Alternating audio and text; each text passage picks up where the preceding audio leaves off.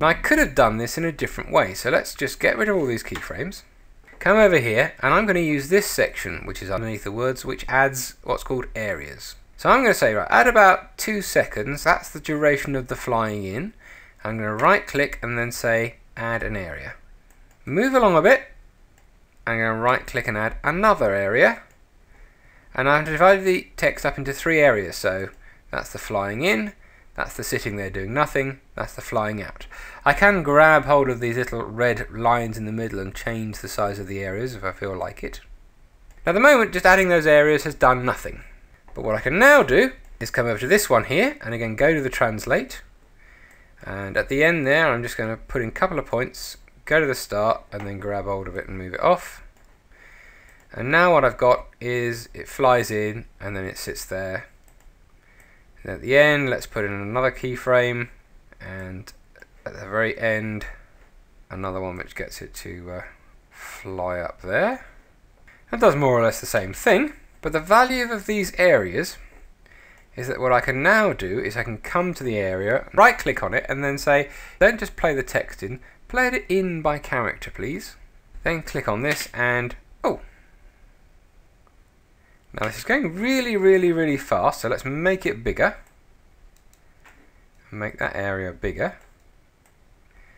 And then you can see what's happening is each letter is actually flying in.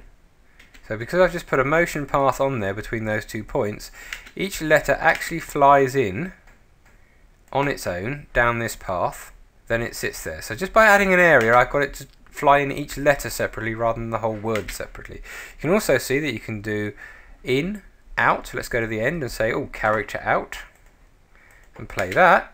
Oh, there, each letter flies off that away. I can change the speed, so let's just take it down a bit. Put it in a minus speed. That means the words are actually flying in from the opposite direction. Or I can make my own speed up. Or I can choose a random amount. Yep, that's pretty random.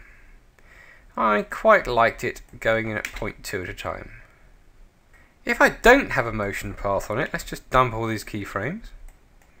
Completely turn off animation. Then now, the words type on screen and type off again.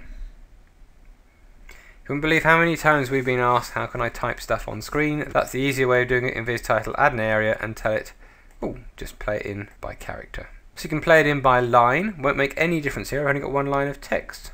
But if I was to split that up, oh no, I can't see the text to split it up into different lines. The reason for that obviously is I'm at the start of the timeline and basically you can't see it because the text isn't there yet. This is why you have this button. Right now I need to split it into 3 lines. Click on that. I'll get back to seeing the text and I can split it up, make a bunch of different lines, put it back into animation mode and play in by line, and now you can see I get that kind of thing going on.